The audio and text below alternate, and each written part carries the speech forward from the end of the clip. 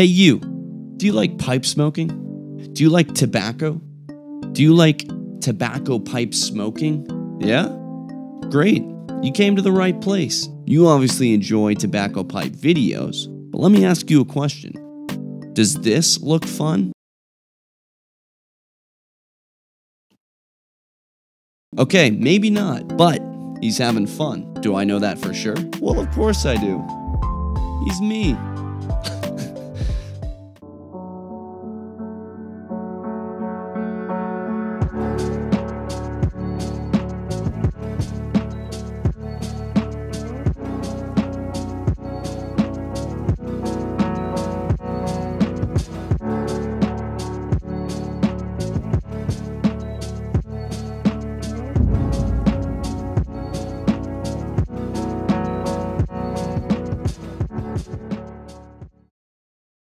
Okay, not all intros are a hit.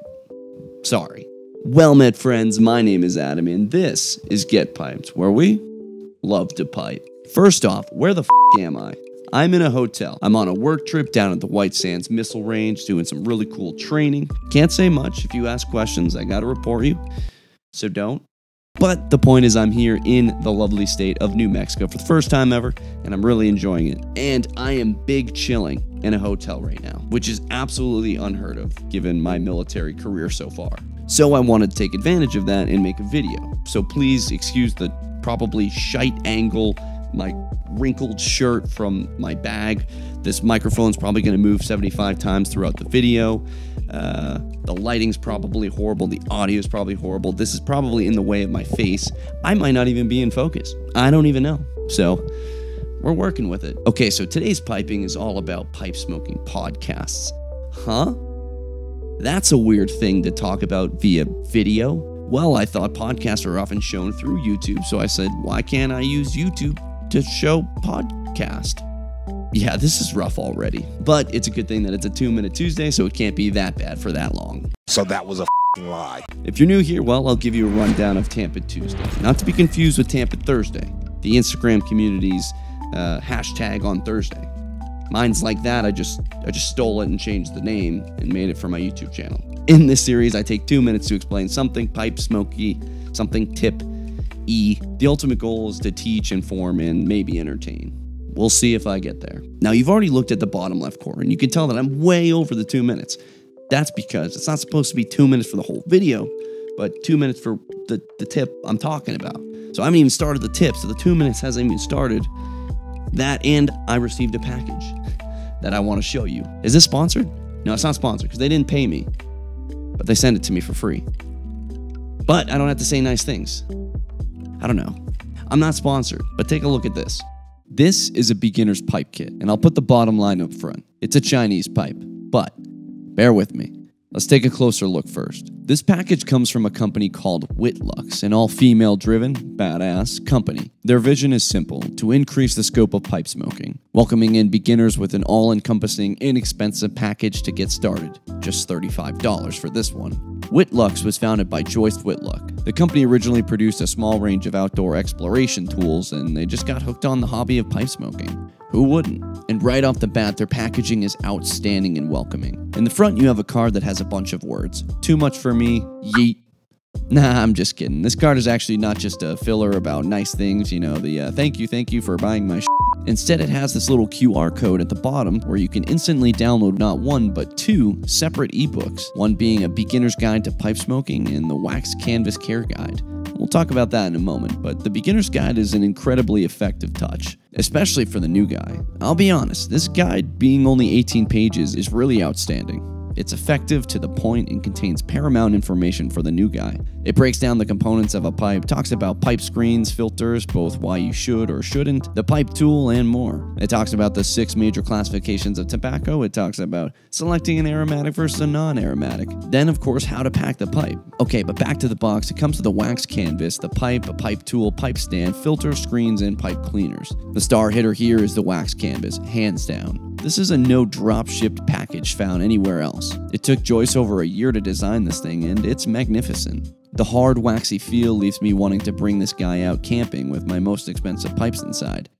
I won't, but I'd trust it. It's got a ton of storage and has just a super handsome design and feel. I love this thing. Now as for the pipe, it's an okay pipe. I'm not going to sugarcoat it. I'll never smoke it over my current collection. That said, the point here is it is a pipe.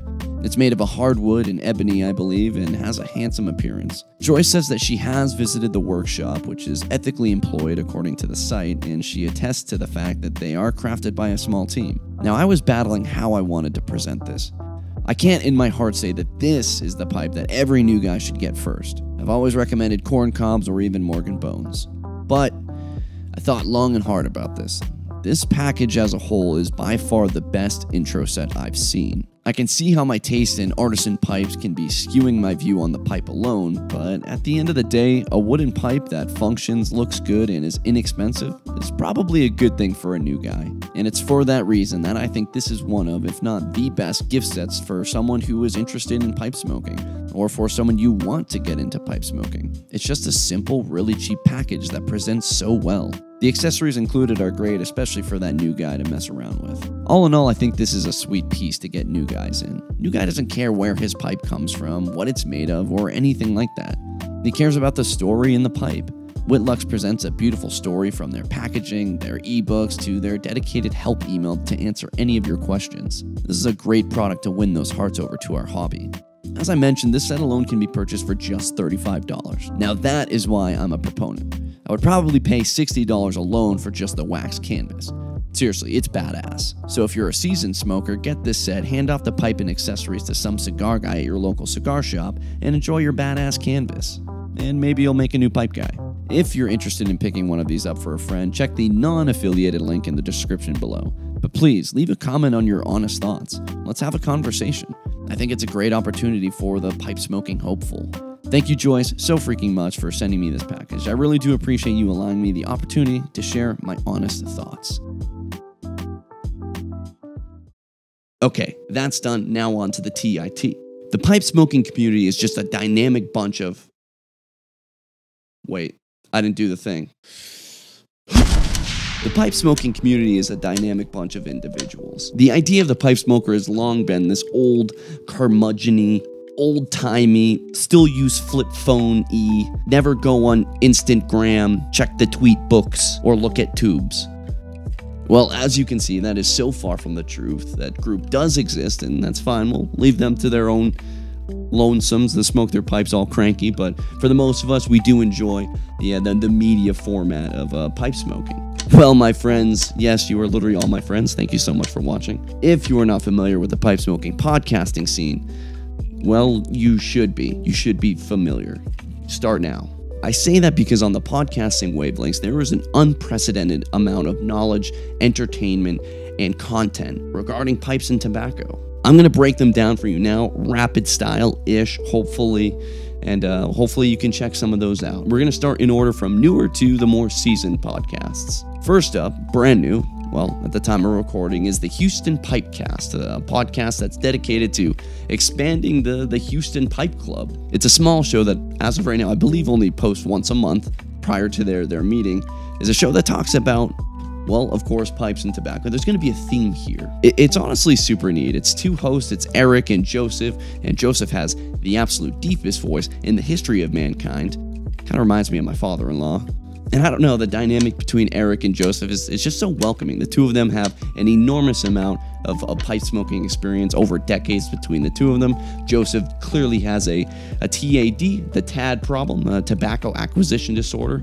I'm sure he's got a PAD as well, pipe acquisition disorder. You should read my article in Briar Report, but I welcome it. It's cool to hear about some of the stuff that they get. Anyway, it's an enjoyable show, and I highly recommend you check it out. It's a little bit quicker, so it's good for those quick drives. Next up is Pipes, Pours, and Pals, a podcast that's dedicated to the free-form approach of podcasting. It's not scripted. It's just two gents smoking pipes, pulling pints, and being pals. They talk about it all, from pipes to not pipes at all. Now, I had the opportunity to actually meet Justin and Nate, but I missed it. They were at the Chicago Pipe Show, and I had no idea until I listened to their episode about the Chicago Pipe Show, and I was like, damn it, I missed an opportunity there to meet the two. After listening to their show, I literally feel like pal number 3. And they told me through their episodes, every single time, they tell me I'm their third pal. So it's great. You should totally check it out. The two of them have probably the best voices in pipe smoking podcasting. I don't know. It's just so clean. And I hate my own voice, so I like really take a liking to others. Yeah, I don't know. It's good to have a good voice. Next, the podcast with two giants in the industry. We're talking Beyond the Pipe. We're talking Chris Morgan, and we're talking Sean Ream. Chris Morgan of the Morgan Bones, the One, the Briar Cigar, and he's with fellow artisan Sean Ream, another crafty artisan with a large portfolio of varying shapes and sizes. He expertly creates some clenchers, and I expect to have many more in my inventory in the coming years. Chris and Sean's podcast is also another freeform, meaning that they'll touch on pipes and smoke, and then they'll touch on not that at all. It's titled Beyond the Pipe for a reason, so it's really cool to hear two pipe guys talk about not pipe things, but they will talk about pipe smoking news, they'll talk about the new blends, and they'll just BS around. If you need a refreshing break from the 100% pipe smoking podcast, Beyond the Pipe's the way to go. And they're 100% honest. They will blast a tobacco blend that just came out. No shame. Or a manufacturer of pipes. No shame. It's great. All right, moving to the fourth pod, we're talking about Pipe and Tamper podcast. Gosh, this one is just like home to me. Pipe and Tamper is the first podcast that I had ever listened to. Literally podcast, not just pipe smoking podcast. I remember listening way back in the day. The show once followed a strict interview format, where the host, Mike Murphy, entertainingly met with dozens and dozens and dozens of guests in the pipe smoking sphere. Carvers, tobacconists, enthusiasts, YouTubers, other podcasters. He did it all. Mike has a ton of podcasting experience, which brought Pipe and Tamper to life, and in turn brought me deeper into the hobby. Today, Mike has shifted gears from 5th to 6th by bringing on Jay Furman, the Instagram pipe community's entertaining, kind, Adonis pipe smoking enthusiast. He's a master of artisan pipes and can probably tell you just by looking at the pipe you're holding which artisan made it. The guy knows them inside and out, and he's probably talked to every artisan on Instagram already. Together, the two put on a wonderfully hilarious broadcast. They maintain the Pipe and Tamper's roots by having a myriad of guests on the show. This one will forever have a place in my heart. It's influenced me as a pipe smoker. It's influenced my pipe smoking YouTube channel. It's influenced me in very many capacities. It's just home to me. Oh, and meeting Jay in Chicago was by far one of my best and will always be one of my favorite pipe smoking memories ever for the rest of my days. It was absolutely incredible. Okay, moving to our fifth pipe smoking podcast. If you know anything about pipe smoking podcasts, you know this one. We're talking the Country Squire Radio with John David Cole and Bo York. The Country Squire is just an incredibly warming experience. I feel so welcome. The two long-term friends have put on a weekly broadcast for over 400 episodes now. And honestly, each and every episode to come out is equally as unique and gratifying. They focus on both information and entertainment.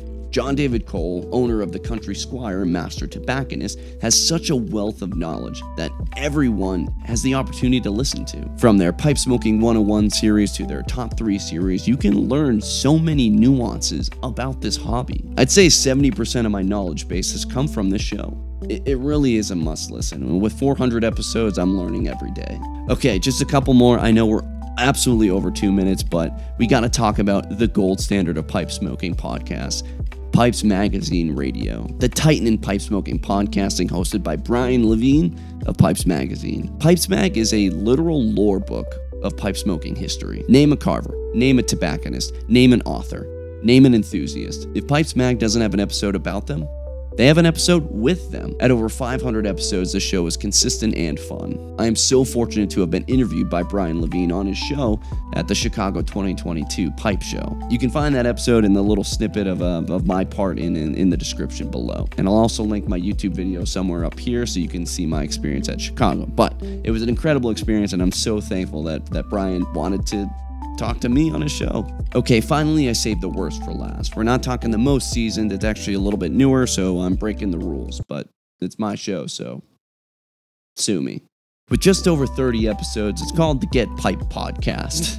GPP or GPP, or maybe just Get Pipe Podcast, whatever the cool cats are calling it, is a show that of course revolves around pipes and tobacco, but this one has a little bit of a fantasy twist on it. Two idiots, Mr. Get Piped, or Adam, and his lackey, the Get Piped producer guy, or Nick, host a weekly broadcast that injects some form of fantasy into every episode. The two boneheads will literally write their own pipe-smoking poetry, pipe-smoking short stories, pipe-smoking hypotheticals, and literally host pipe-smoking individuals that are way cooler than themselves. That said, some of the series they have is Pipe Dreams, Pipe Nightmares, Anecdotal, Smoke Lore, Freehand Fables, Briar Breakdown, Down the Rabbit Hole, Pop Smoke, and many, many more. They just love making new series, and they're having a lot of fun with it, it seems. And as I mentioned, each series has a unique and interesting way of injecting some kind of fantasy into it. I think their intent is just to offer a little bit of fun, maybe a smile to and fro your work commute. Now, you can find the Get Pipe Podcast on all hosting sites. Just go to your favorite one and type in the Get Pipe Podcast and it'll come up. Do you want to discuss what the samurai were probably smoking? Or listen to a full breakdown of Hans Landa's calabash pipe smoking scene from Inglourious Bastards? Well, the Get Pipe Podcast is for you, assuming that you said yes, because if you said no, then it wouldn't really be for you. But I can't hear you through the screen. Okay, done.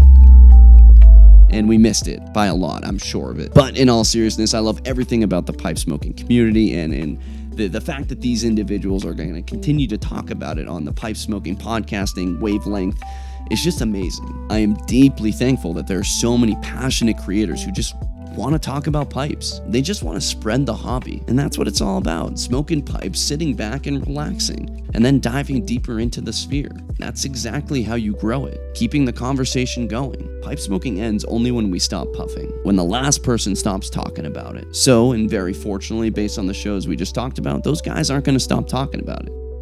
I only ask that you don't stop sharing it. And of course, keep puffing.